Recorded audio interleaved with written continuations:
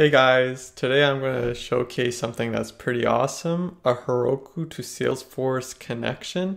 More specifically, I'm going to host a Node.js application on Heroku and use this connection to Salesforce to modify some data in the org.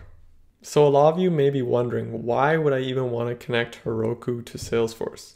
So let me show you an example application that is built in Node.js that connects to a Salesforce database and explain a use case.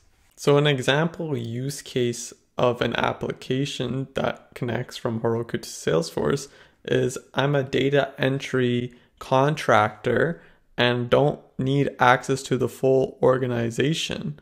So instead of changing a phone number from here and then going into edit and then into the record, then going, say I want to change this number to 1 and then save it.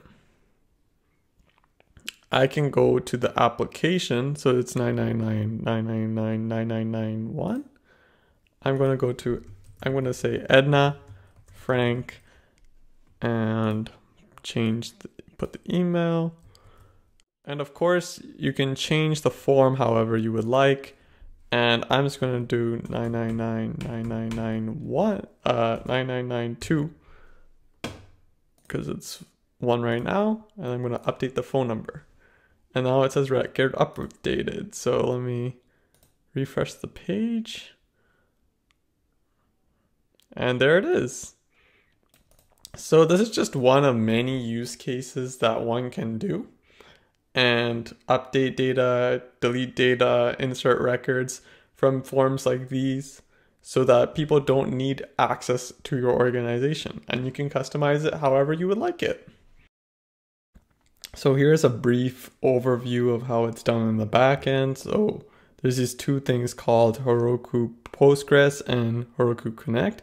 So Heroku Connect is what is doing all the magic, that is creating the mapping of the contact object, and all the fields are mapped. So these are the fields that you can use in your form. And this is Heroku Postgres, which is the data part, which helps see the amount of records and how much data is in your org and things like that. I'll hopefully add some, do a more in-depth tutorial in the future and also post some more links.